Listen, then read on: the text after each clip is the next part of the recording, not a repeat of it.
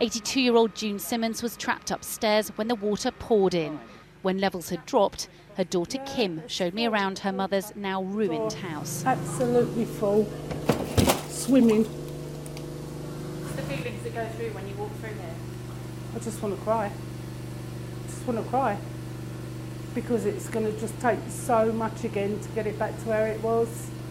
And there's a really long road ahead. This is the second time. And the second time.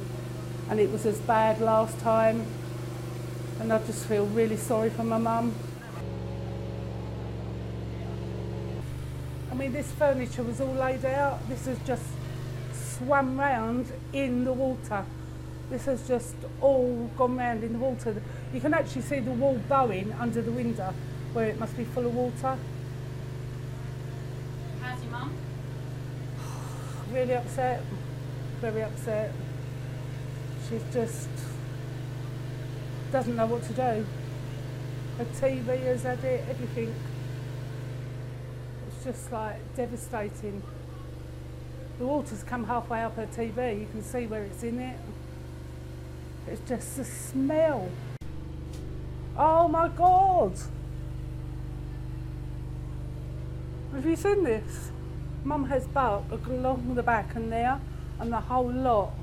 It must have come to the windowsill, look, because the bark is actually on the windowsill.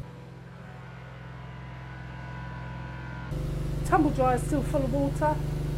It's actually got water in it. Luckily your mum wasn't hurt. She was able to get out. Exactly. But how is she now? Well, she's just walking back over. I don't really think she knows what to do with herself. I don't think she really knows where to start. How long do you think this is going to take to get back to normal? Well, last time it took 16 weeks. It's just a long road, a long road. We've done it once and we'll have to do it again.